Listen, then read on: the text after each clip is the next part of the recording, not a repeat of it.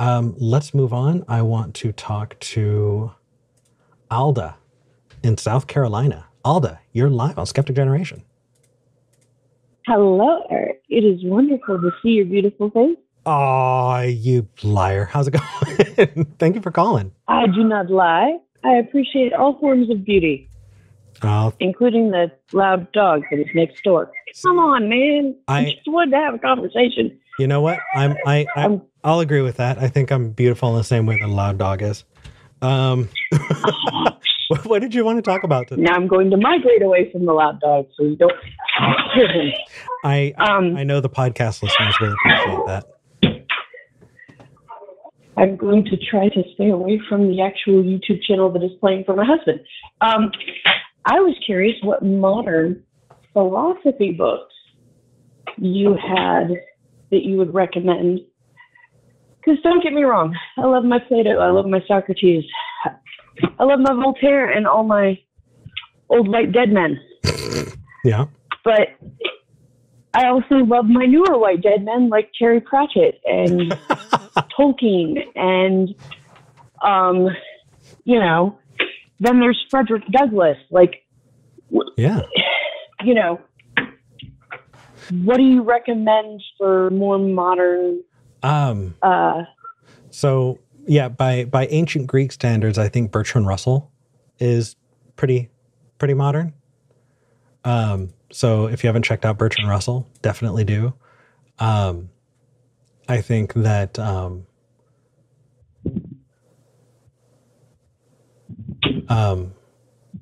Daniel Dennett is pretty damn interesting, and is pretty recent. I'm currently working on a book about Aztec philosophy. Yeah, right. Absent all of, the kind of ways that we think about it. And I'm not far enough into it to give you any nuanced takes. But once I get there, I'm definitely going to talk about it more. And then generally I carry like the myth of Sisyphus and also the philosophy of mathematics. I've got them on my shelf right now. Just kind of wherever I go, because they're both so dense that, rereading and kind of going over it bit by bit helps me kind of take in the information better. But maybe that's a good starting place. What do you think? Yeah, that sounds fantastic and chunky, and I like it. Good. I have never met a book that I'm afraid of unless there's multiple translations and no English, in which case then I get annoyed because I have to go find it from whatever language to English, and I know I'm losing stuff. Oh, so that's exactly how I feel about the myth of Sisyphus. People go, oh my gosh, well, it's so much. Well, yeah, it was written in French, and not even modern French. Like, of course it's going to be difficult, yes, because that's not, you're absolutely right. There are other books by people who are still alive who have disappointed me. And so I'm hesitant to recommend them.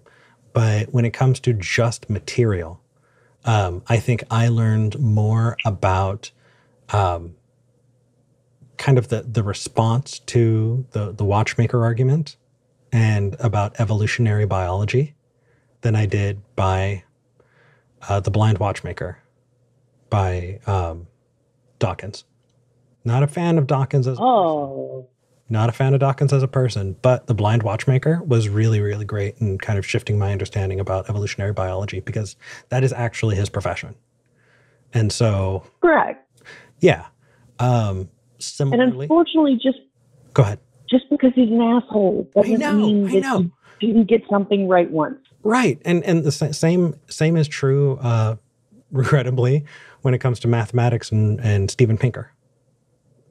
A universe. Ooh. Yeah, I know. But a universe from nothing really did help me. And I think that me taking what was beneficial from that book and then not offering that to other people as kind of, hey, this is what helped me, is unfair too.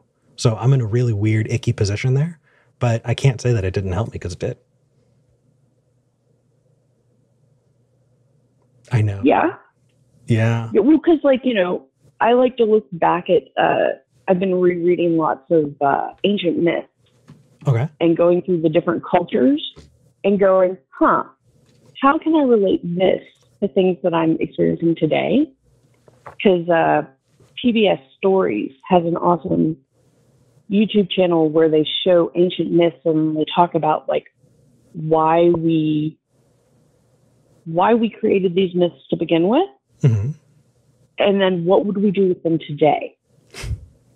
I mean, we are doing that in a way, if you think about like the MCU. Exactly. So I mean, you had, because for the my favorite meme from that is you had Steve Rogers, who met multiple gods and is still Christian. Yeah. Then you have Bruce Banner, atheist, met multiple gods, still an atheist. That's just dumb. So one of the things that drives me nuts, I love playing D&D and I haven't in a while, but what drove me nuts when I was really involved in like atheist circles is playing with people who are just like, my character is an atheist. I'm like, you're playing in a world where gods are very, very much real, so why would you, I don't know. It's interesting. It is very, very interesting. But yeah, I'm sorry. I've lost the train there. It's okay. The train derailed. Do you still love the chupacabra as your favorite cryptid? Or has it shifted to Sasquatch or Nessie? I definitely have to put down the chupacabra. I feel like people stick me with that. But you know what I actually didn't know a lot about was the knot deer. And they're so fantastic and horrifying. What's really interesting is the actual reason why, those kinds of things happen. And it's not less horrifying, actually. But I think that's my favorite cryptid right now. Anyway. Excellent. Maybe I'll have to crochet you a knot deer. No, please don't. Something nice, maybe. Not a knot. Something nice? Yeah, not a knot deer. Okay. I don't want to be creeped out by that.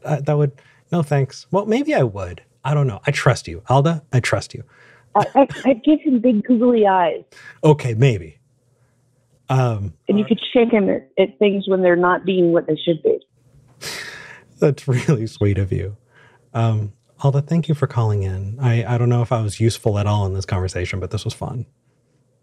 You were highly useful. My husband has written down all the books, and after this, I will be going to attempt to crochet an angry screaming possum. Have fun. Thank you. You too. Bye. What a sweetheart.